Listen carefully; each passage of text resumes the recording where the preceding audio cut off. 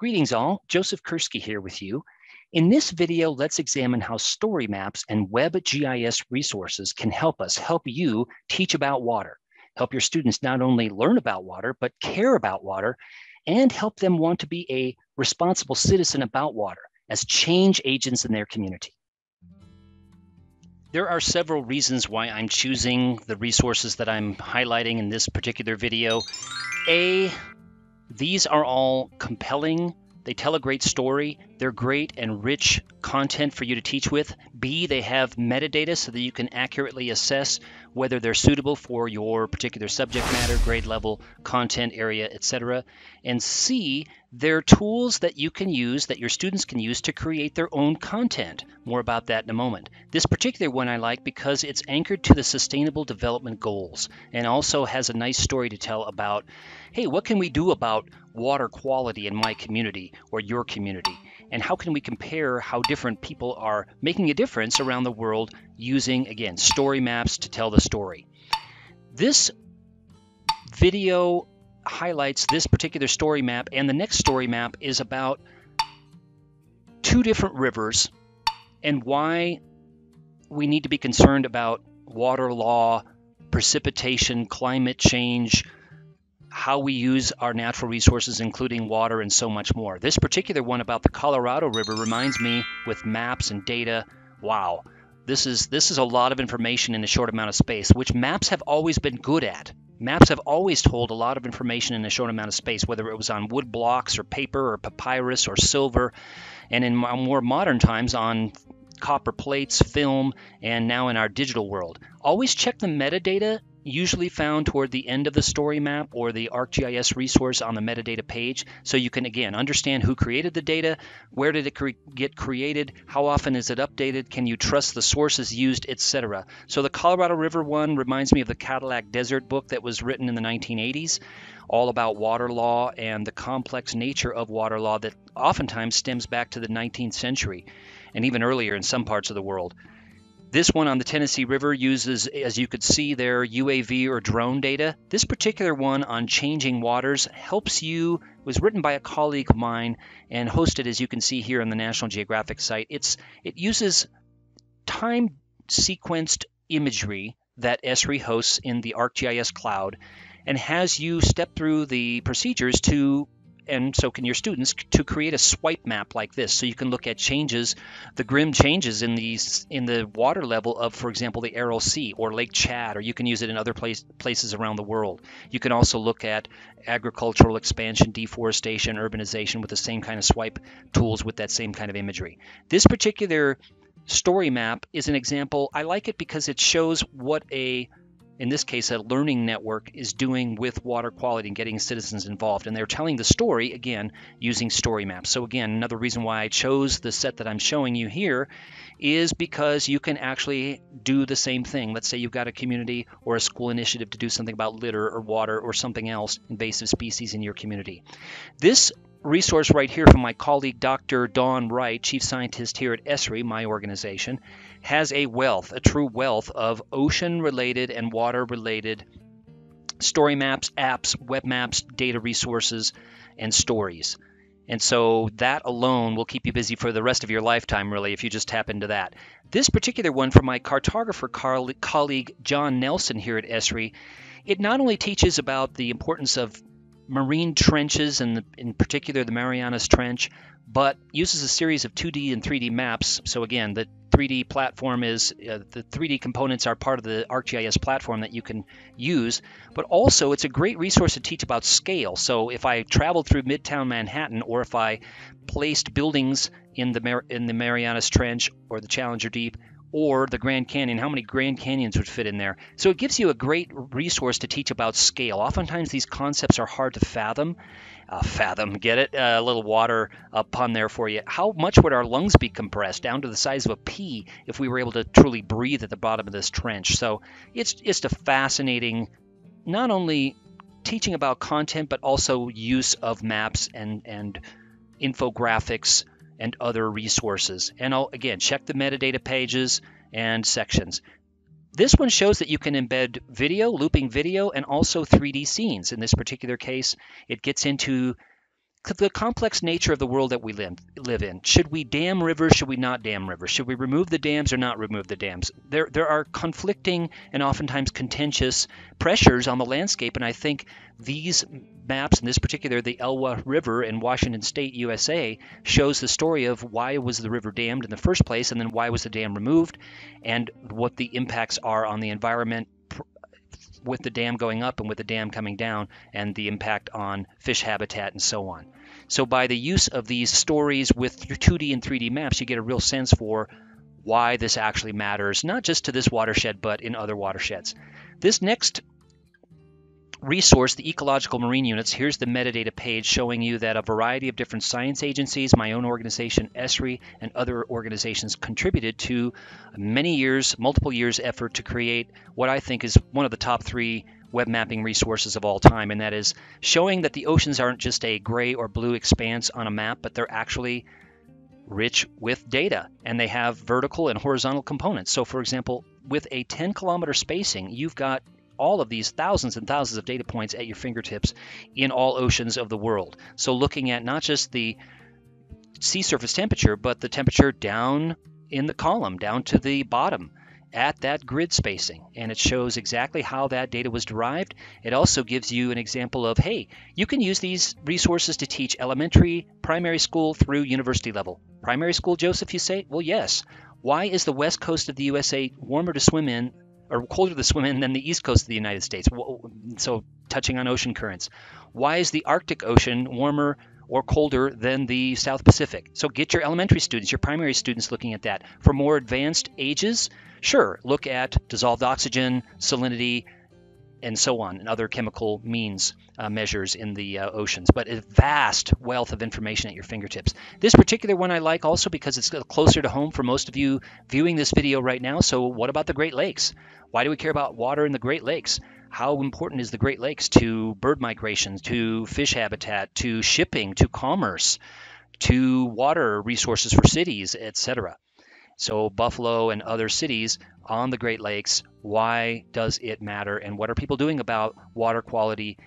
This is an example, this Niagara Falls map is a good example, I think, of a map being used to tell a simple story tell a story in a simple way. It's a complex environment for sure, but telling it in a simple way. And so this is the advice I have for you all. Start here. Start with something like this for your students to create content. In other words, a couple of maps, a couple of images, a couple of pieces of text, and they're good to go. So start there. Start with something small but powerful and doable.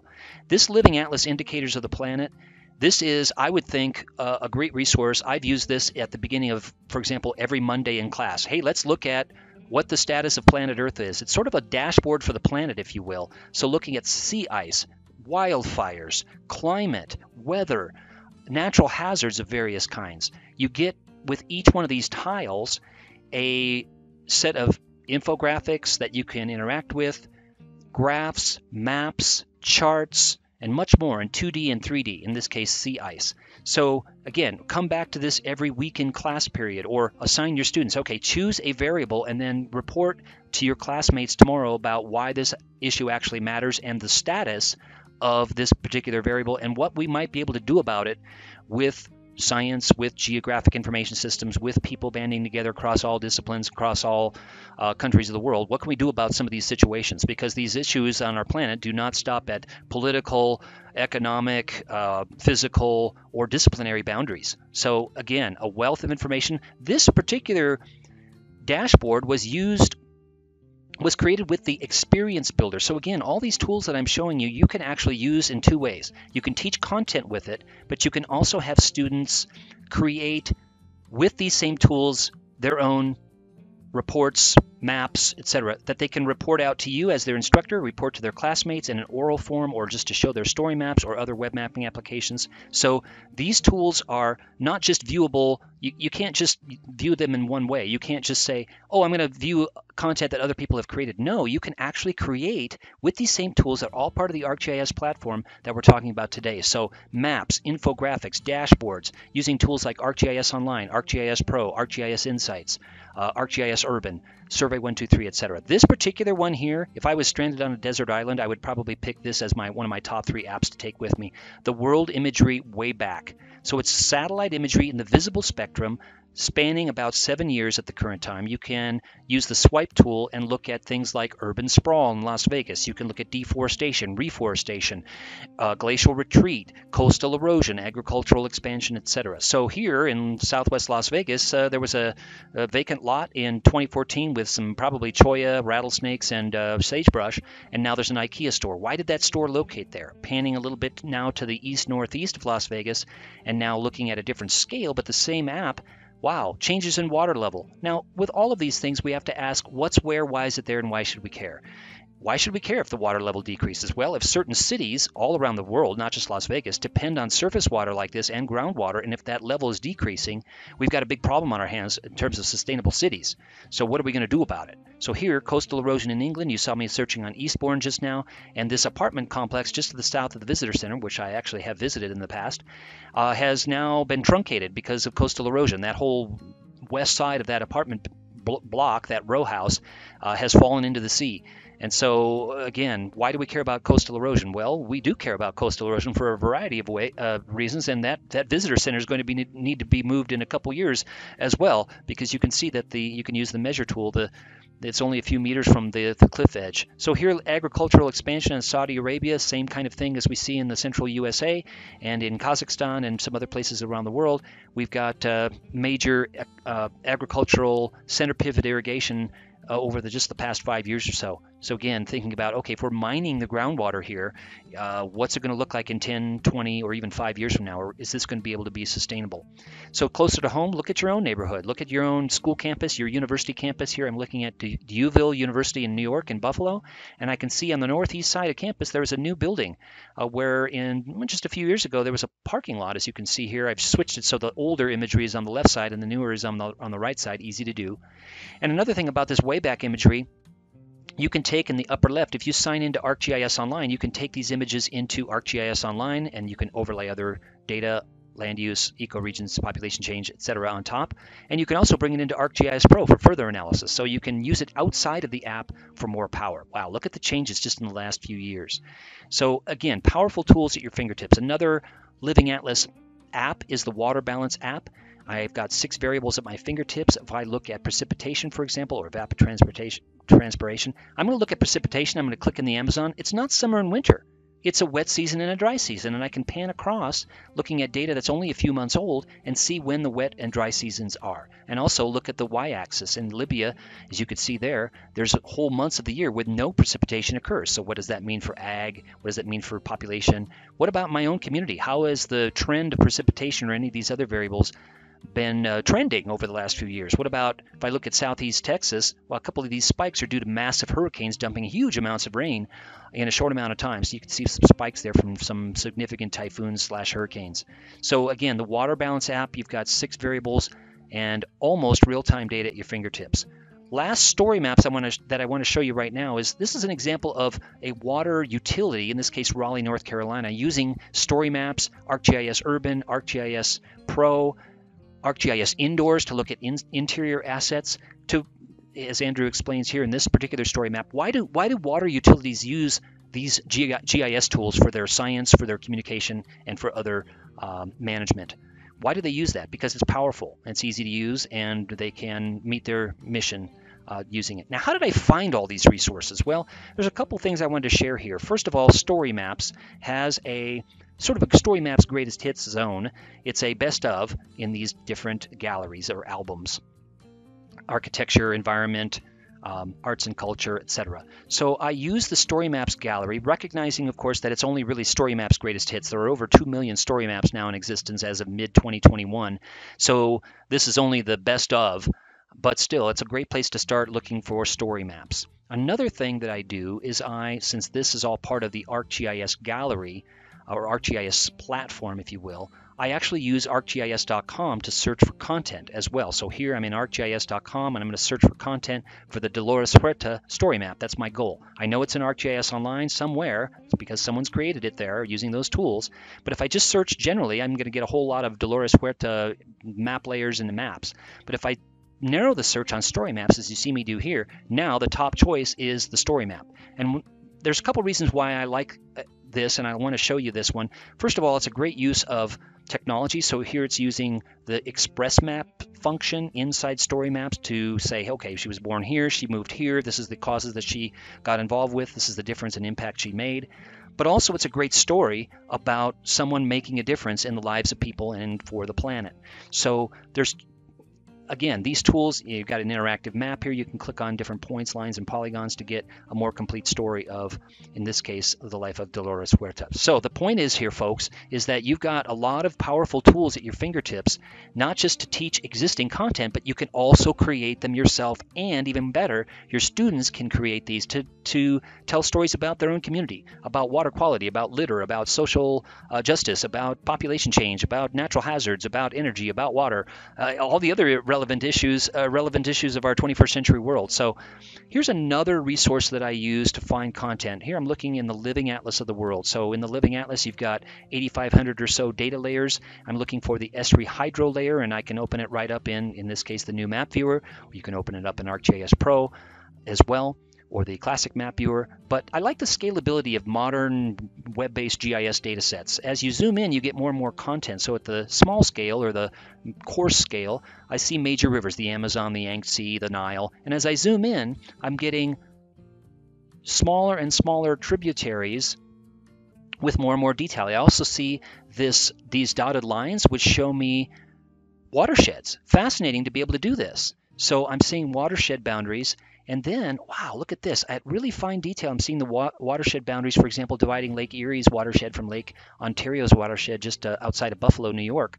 And I can see that it's really close to several communities, and some rivers actually cross really close to the watershed boundaries. Now, if I just added the satellite image, it's either or. Either I see the satellite image as a base map, or I see the watershed boundaries and the hydro network. But if I add, here's a small extension that I hope is powerful and easy. If I add a layer and I look for imagery in ArcGIS Online, and I choose the clarity layer, for example, it's one of my favorite ones, so clarity, then it's a layer, not just a base map, and I have more power over a layer. So one of the things I can do with a layer, now I've got the world imagery clarity there, and now I can make it transparent with this transparency tool. Now I can see the watershed boundaries and the hydro, the river network, so I can compare dendritic to trellis drainage and all kinds of other things.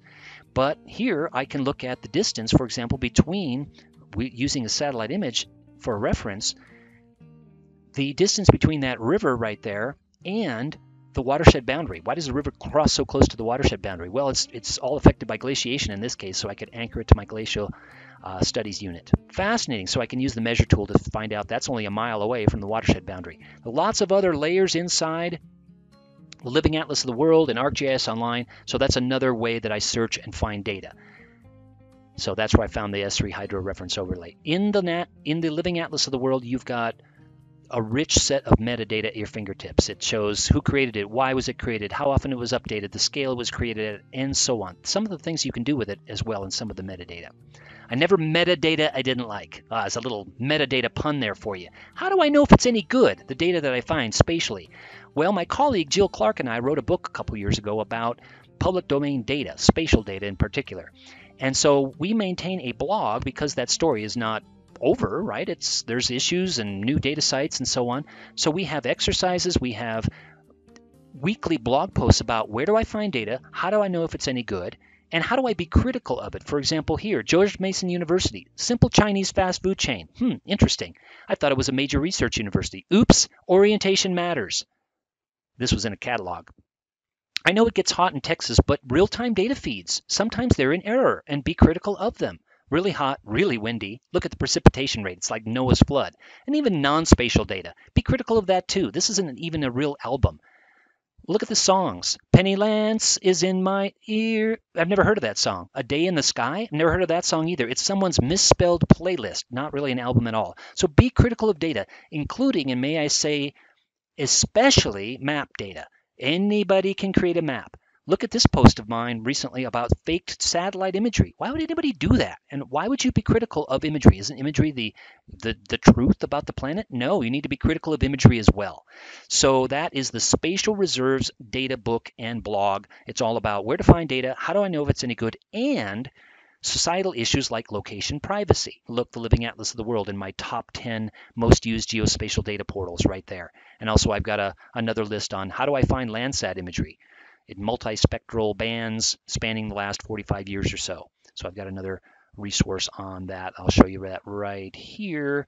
And here is my top 10, my top 12. I couldn't stop at 10 most useful Landsat image sites. So again, spatial reserves, where do I find data? How do I know if it's any good? And societal issues like ethics and privacy and so on. Lots of entries on location privacy and why should we care about it. I use this as an activity with my students, teaching with a big pixel image. How many people in a sample of 10 are on their cell phones? Why aren't their faces blurred out, etc.